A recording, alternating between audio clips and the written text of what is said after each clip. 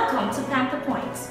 My name is Sherry Rigby Roll, and today we're going to demonstrate the use of the Cricut machine. This version that we're using today is called the Cricut Explorer.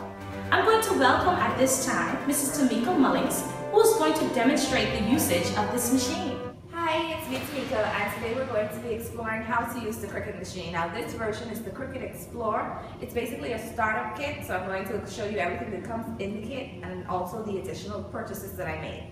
First, we have our cutting mat. This is what you're going to place your paper on. It's an adhesive, so you have to take the plastic off before you put your paper onto the cutting mat.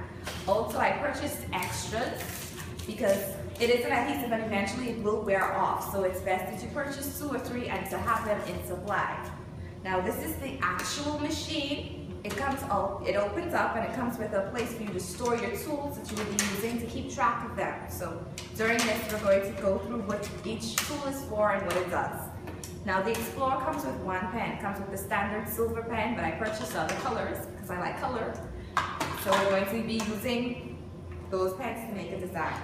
Now your machine is going to come with a little package. In the side we have tips and tricks. It has the manual, how to set up the machine, what it's for, and it also has the website where you can go and download this program onto your laptop because you're going to need a laptop. This machine does not run by itself.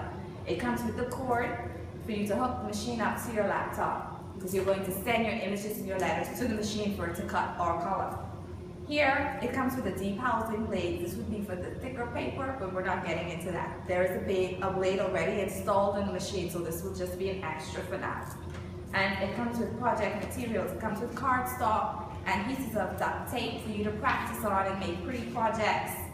Standard, pretty standard. So you can purchase these or you can just use them or save them for a later date. But I have my own paper here that we'll be using. And so let's get started. We're going to hook the Cricut up to your laptop. So at the back, we're going to make our connection.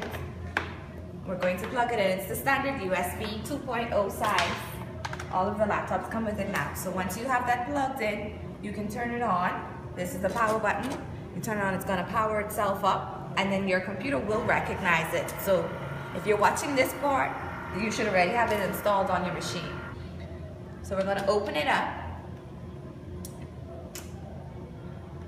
And here we have, this is the first one. Section A is where you're going to put your pen, and section B houses the blade. So what we're going to do is we're going to first cut out a letter. So on your computer, your laptop, I'll show you how to do the letters.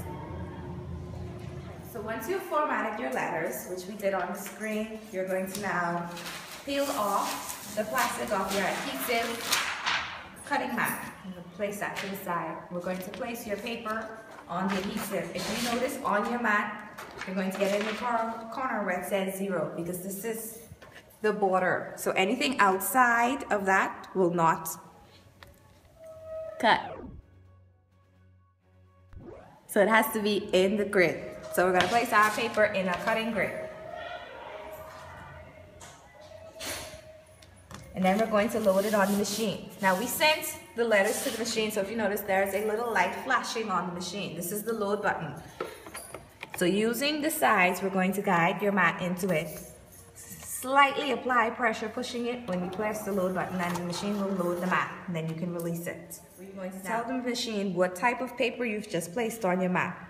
Now this is paper, so we're going to set it to paper, but if you're using poster board, iron-on, cardstock, this must do because it's different pressures that the blade must apply to get the paper to cut. So now our Cricut machine light is flashing, that means it's ready to go. So we're going to press that so the machine can start. Now once it is running, I suggest you don't pause it and you just make sure that your computer does not go to sleep and you let it run by itself. So you can see it is cutting. You can see the perforated edges where it's cutting out the shapes of the letters. Now while this is doing, you do have the option where you can start formatting something else, or if you wanted more of just those letters, you could add layers. So you can probably do 2 or 3 papers at a time if you wanted 3 of the letters instead of just 1. So you can add more of the paper. I use the construction paper because it's better quality and it's thicker and it won't get stuck. Now, I know as teachers, You tend to use this paper that comes on the roll because it's cheap and it's 30 cents yard. But if you notice my cutting mat has some aqua on it, that's because I use this paper, and the cutting board decided to keep some of the paper. So you need good quality paper. So if you get paper, I suggest you get the ones on the roll that has the white backing. It's of a better quality and it's thicker. So the machine is done because the loading light is flashing. So that means it's done. So we're going to press that and it's going to unload the mat for you. And when we peel it off, start at an edge of the paper. And you're going to peel off the paper, and you'll notice that it cut out the letters. So you can peel off the excess first to make sure. Now, I'm glad this paper is doing this. You notice it's tearing. That's why they gave us tools. This little tool will help and makes the job much easier to bring it up, and you can just take your letters off. And here we have our letter perfectly cut. You didn't have to trace, you didn't have to work, and we can do this as much times as we want.